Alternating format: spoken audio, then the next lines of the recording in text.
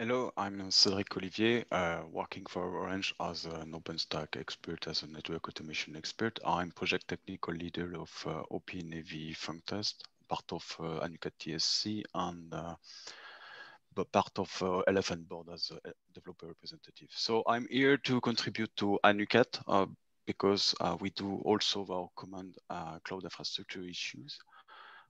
We are creating Anuket for the same reason why we created OpenAV many years ago, mostly to ease the NAV journey. So we are focusing now on a few common reference architecture as opposed to OpenAV as the beginning. And we are switching from basic interoperability testing to true conformance, where I'm contributing and Orange is expecting great results. So it's a big change compared to the classical OpenAV release model, but we are closer to our end user needs now, whatever it's about the operators, the VNF vendor, and the different actors. So Thomas, what's your thought and your role in your company? Thank you, Cedric, for that introduction.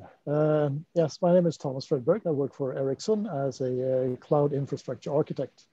And in Anuket, I come from the CNTT part of the reference model, where we are sort of developing the input for the different reference architectures for OpenStack and Kubernetes and so on. And for us as a vendor, it means a lot to be able to tap into what the different operators want to have out of their cloud infrastructure, as well as the alignment they are seeking amongst the different virtualized network functions. But it's a good opportunity for us to speak with the operators, have an aligned view amongst our vendors to make it simpler to consume in a cloud way. And we're thrilled that Anuket is now more bringing CNTT into a regular operation instead of the sort of the task force as it started. So we're really welcoming that. And with that, I'll leave over to Uli. Yeah, my name is Uli Kleber. I'm working for Huawei as a standardization expert. So we feel that one of the big challenges now in our industry is to bring together telecom needs and cloud native architectures. So the basis for this effort is the NFV technology with its definition of an NFVI infrastructure, the virtualized infrastructure management, and also the whole Merno stack. So CNTT did a lot of work for the NFVI infrastructure, and now with Anuket, the testing and conformance work of OpenAV gets closer to that. So this provides a really great opportunity to better align the understanding for the NFVI infrastructure and evolve the existing technologies in telco networks to better adopt cloud native and telco needs. So I think this opportunity will provide a very good step forward with Anuket now. With that, I hand over to Lincoln. Thank you, Uli. So I'm Lincoln Lavoie with the University of New Hampshire InterOperability Lab, and I'm a TSC member in the Anuket project. From my perspective, seeing the growth that the community has undertaken in the development of the combination of CNTT and OpenFV to form Anuket is instrumental. I mean, as the old adage goes, you know, for those of us that have been around a while, it's always the same clowns in the different circus, right? So what we've done is we've building the bigger circus, pulling everybody together, and it really is, you know, uniting the communities that are responsible from the service provider's perspective with, you know, specifications and what they want that cloud infrastructure to be, you know, all the way through to, you know, reference implementations to then, you know, testing and validating those implementations. And that bringing the community together like that and kind of trying to shortcut those feedback loops and stuff like that, I think is what really, you know, and is going to empower us to, you know, kind of take this to the next level and solve some of the cloud problems and challenges that everybody's talked about. So I don't know if you guys agree with that or if I'm jumping the mark on that, but that's definitely my perspective of what we're, you know, facing next. Yep, no, totally agree. And Cedric is on mute. Yes, fully agree. So we'll see how if the community grows in the next week. The scope is very, very huge. We have to fix all our issues. And I would say one of our next key challenge is to agree on KPI and to integrate more benchmarking as well. That's a true need, and also to quickly bootstrap the VNF and CNF onboarding conformance suites. So the current test suites are not that bad, very good. You could already run them. It gives confidence, but I'm waiting for the next VNF and CNF onboarding conformance suites.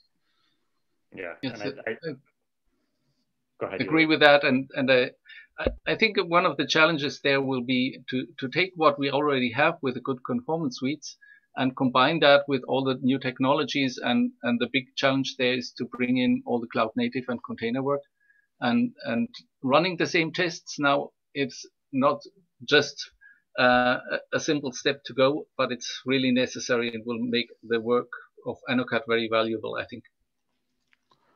And yeah, I think, so go ahead, Lincoln. I was going to say, I think Cedric hit on kind of a key point of looking at like the KPIs and stuff like that, because that's going to be a conversation that has to exist between, you know, all sets of the community, right? So it's going to need to exist from both the operator's perspective of like what their expectations are on that infrastructure and that need, and also, you know, the vendors, you know, with helping kind of set that of what they're able to deliver today and what they're going to be looking to deliver tomorrow, right? And like, we have to get kind of all those things aligned in the proverbial clouds, you know, to make this all go. And I think that another challenge that we are going to be facing soon as well is the inflow of new type of accelerators that's going to make it harder both for the different reference architectures as well as for the testing that needs to be done, because it becomes more heterogeneous in the data centers. And the ability to handle that both for the software as well as for the testing suites and so on and so forth will be key to success here. And that comes in other forums like ORAN and so on and so forth that definitely would need those accelerators to succeed. I will add as a key challenge also the automation part, being able to deploy and test everything from scratch to the network services. So that's something we started in Anuket and CNTT, and we can leverage existing tools. But that would be one of the key challenges as well, to run from scratch to the network services automatically for the next steps. And it asks for a pipeline with different actors, so it's not as simple. But I'm very happy to see that in our specification as well. So at the end of the day, I think we've, you know, this is a huge step forward. I'm excited to see what the next year brings for many, many reasons, obviously, with, you know, where we've come from in 2020. So seeing, you know, this starting at the 2021 is, I think, a great kickoff for the year. Yep. Yes, fully agree. Yeah, fully agree. +1. And maybe that's on a good note to end it all as well. And thank you for this time. Yeah, thank you all. Thank you. Thank you.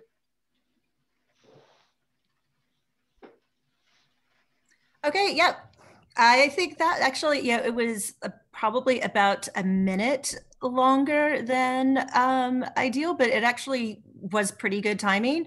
It seemed to flow well. Are y'all happy with that take? Do you want to do another one, or are you happy with that take? Happy with it. It's good. Yeah, I know when I do recordings, my first take, as long as I don't make a huge error, is often my best, because I've kind of got the right energy going on. Yeah, I'm happy with it. Yeah. Right. All right. Pass it through Brandon and see if he's happy with it, and yep. we'll take it as is. Yep, I will send it to him.